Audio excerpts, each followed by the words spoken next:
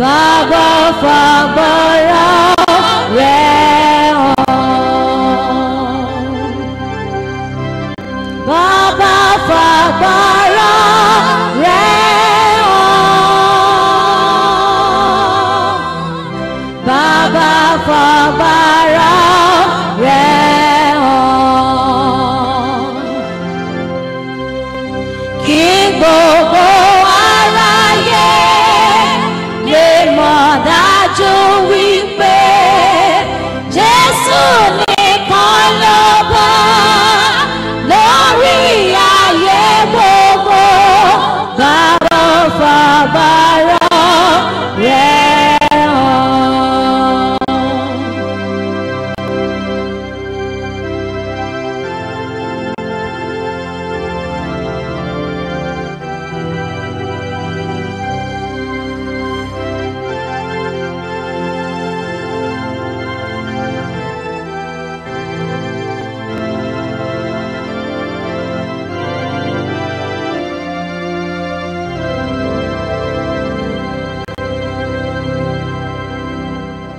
Jehovah, Jesus Christ, Holy Michael.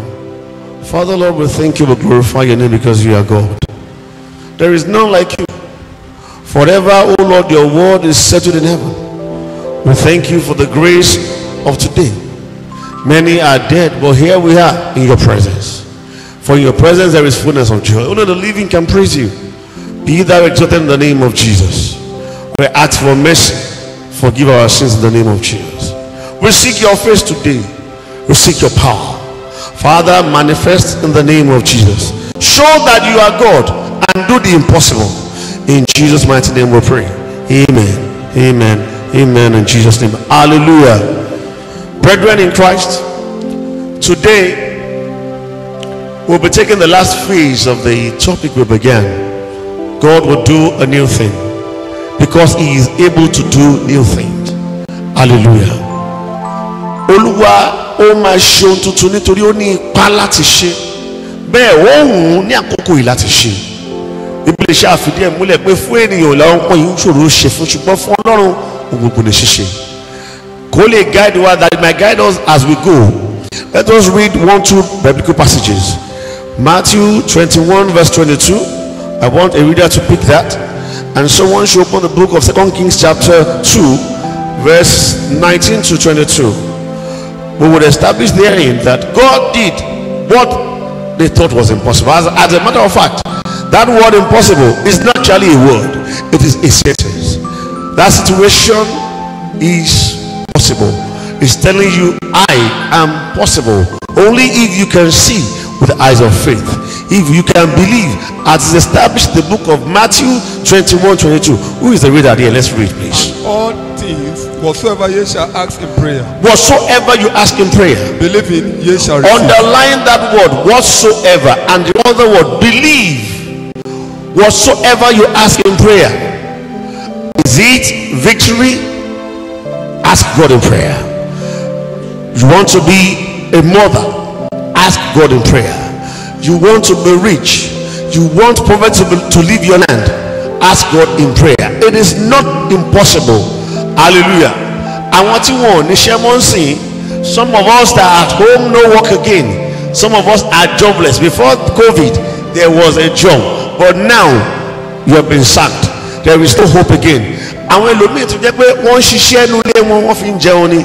Ẹlòmíì tó ní shop, ẹlòmíì tó ní iṣẹ́ kan tàbí kejì tó ń ṣe, ṣùgbọ́n ìgbà tó wà nílé tí lockdown wà, ó ti náwó jẹ, ó ti fi bọ́ bùkátà. Ó wá wò pé báwo ló ń ṣe máa ṣe.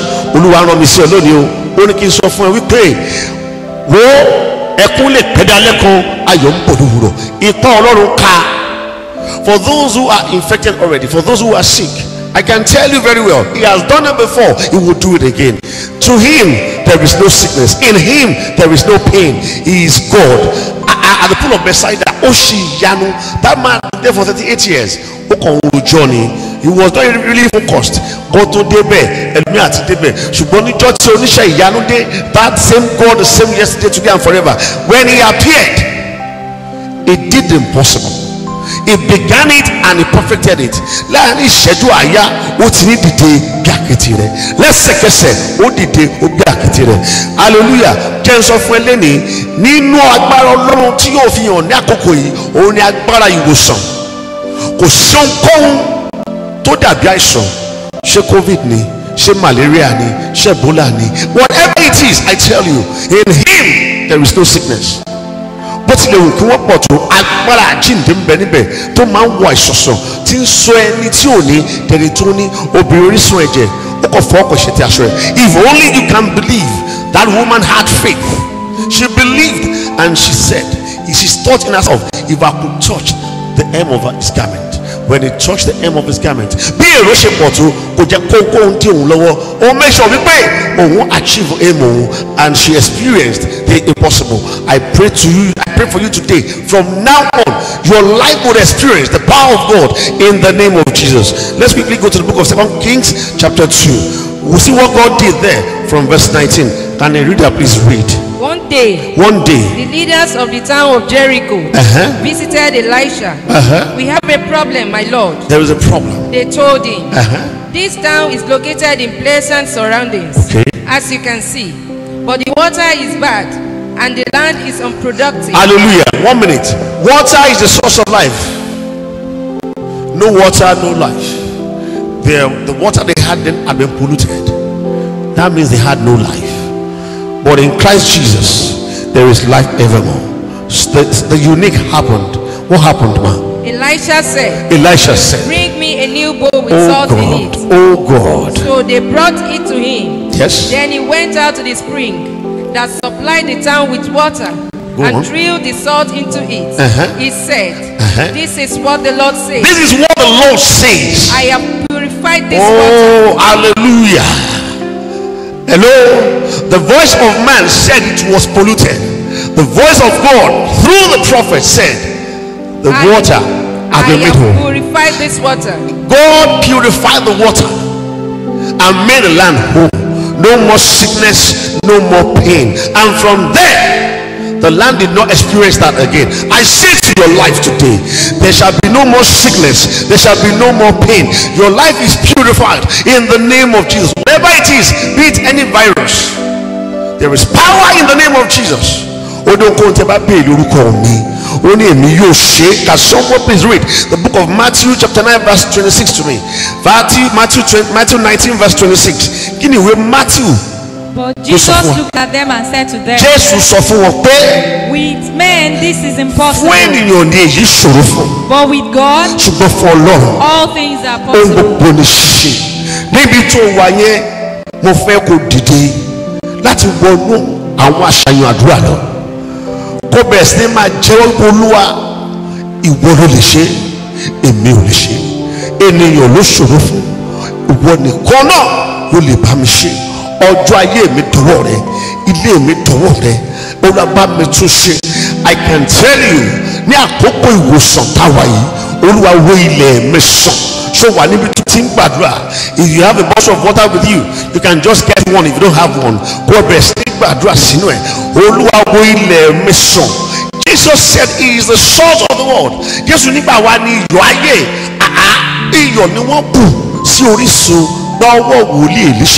By his grace, I say in the name of Jesus,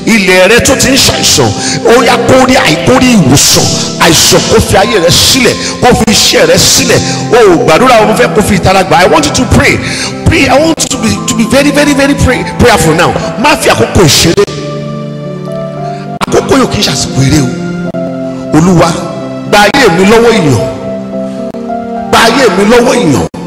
Ọba tó pèsè fún Èlíjà ní àkókò èèyàn bí gbogbo ayé ti ń pariwo yìí, Olúwa pèsè fún mi, Olúwa fi mí sí ibi ìkọ̀kọ̀ rẹ.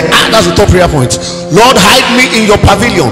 Bí ìjì ṣe ń jà tó yìí lórí omi, Olúwa pa mí mọ́. Jẹ́ kí agbára rẹ kó pa mí mọ́. Tó tọ́jú mi síbi kọ̀kọ̀ rẹ̀. He that dwelleth in the secret place of the Most High God shall abide under the shadow of the Almighty.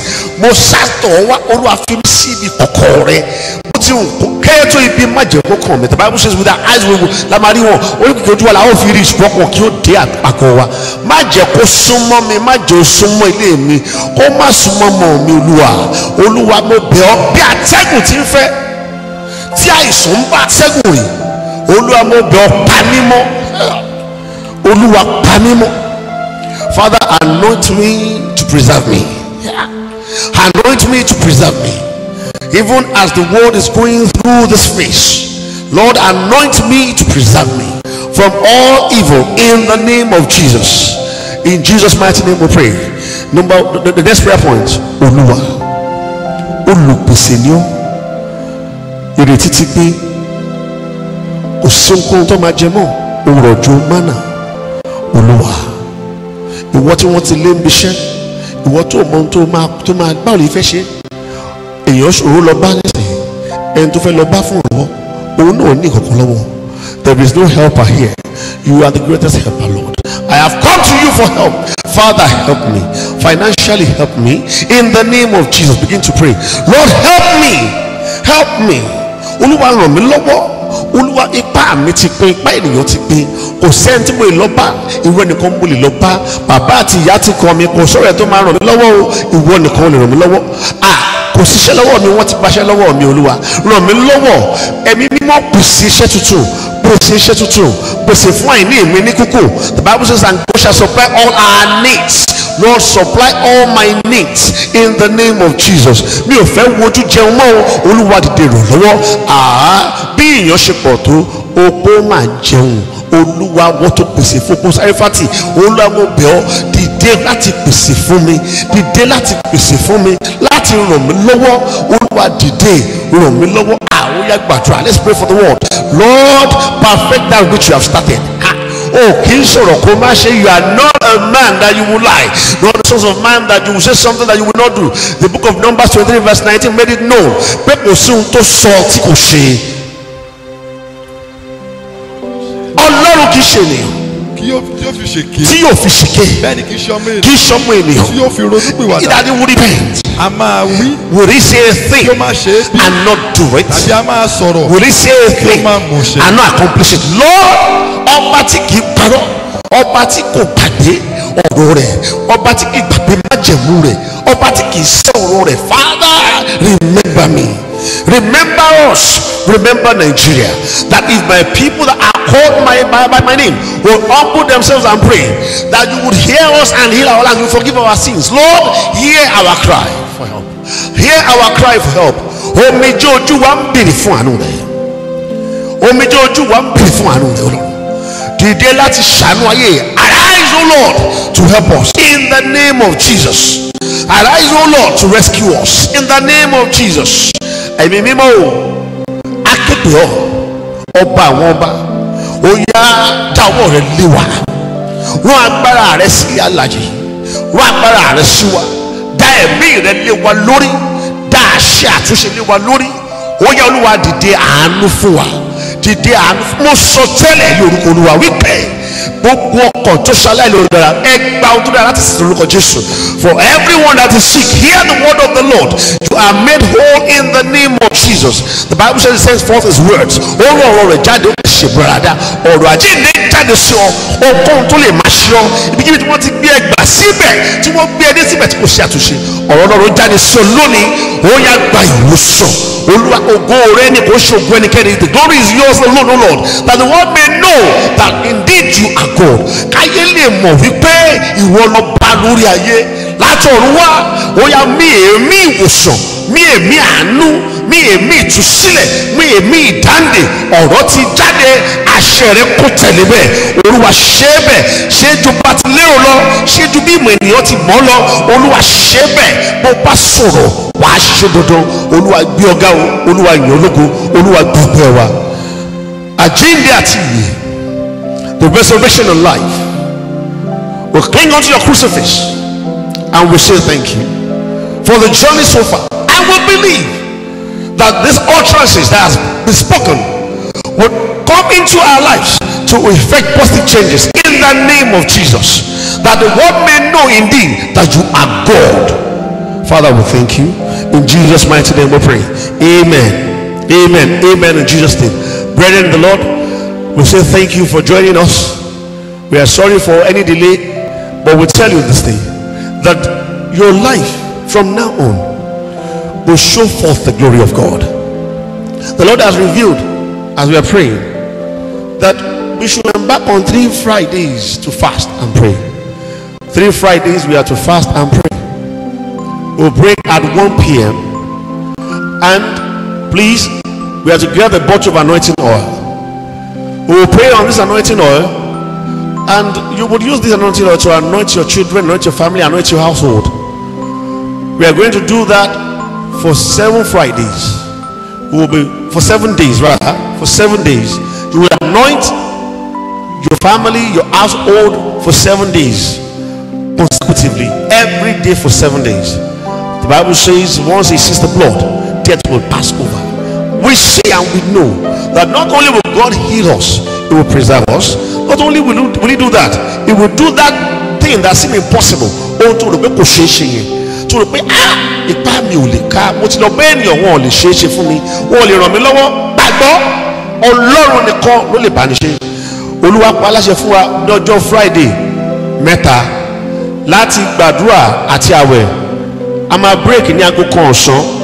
Àdúrà wa ní pé Olúwa jẹ́ kí ọwọ́ agbára rẹ àti ẹ̀mí rẹ kó rìn lórí ilẹ̀ alààyè àti lórí ayé wa.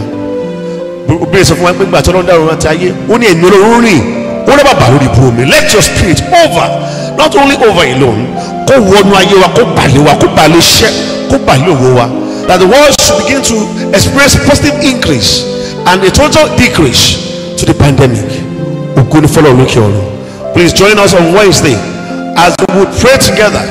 And on Wednesday, please do not forget, at 10 o'clock Shiloh service, get a fruit, a piece of fruit. It could be a banana, it could be an orange. Just get one on Wednesday. We will pray together, and I know that God shall make us fruitful. We shall be fertile, and our harvest shall be very great, and our testimonies shall be greater. Thank you. God bless you. Enjoy your day.